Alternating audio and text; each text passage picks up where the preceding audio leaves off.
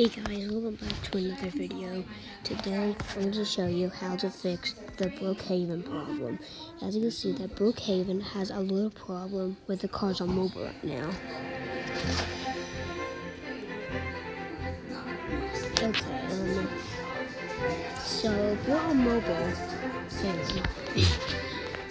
okay, so if you're on mobile, and if this happens to you, yeah, this happens to a lot of people on mobile. So I'm gonna show you how to fix it. What you want to do? Get out of my car, you idiots! Hang on.